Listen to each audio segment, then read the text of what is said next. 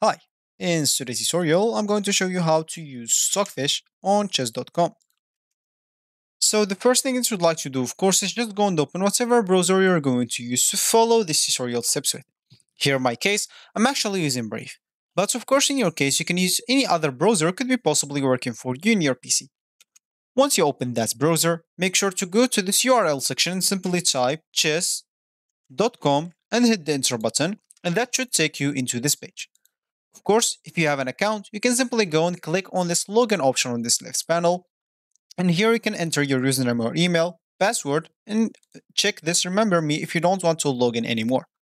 Of course, you can even log in with your Apple account, Google account, or Facebook account if you don't want to go through all the boring steps of creating or logging into your account.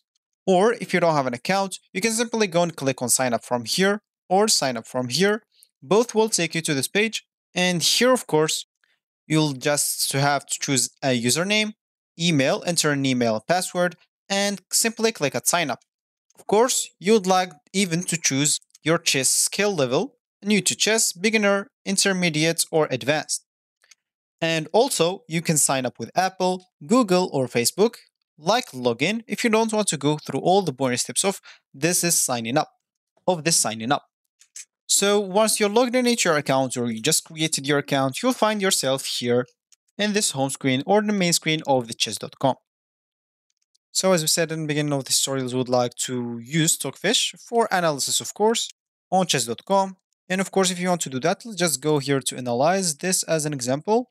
And once you're here, of course, let's just wait for the analysis until it's finished. And once you are here, of course, you can simply go and click on the settings icon at the top right corner. Then in this analysis, make sure in this chess engine to choose Stockfish, not Komodo or even the engine off.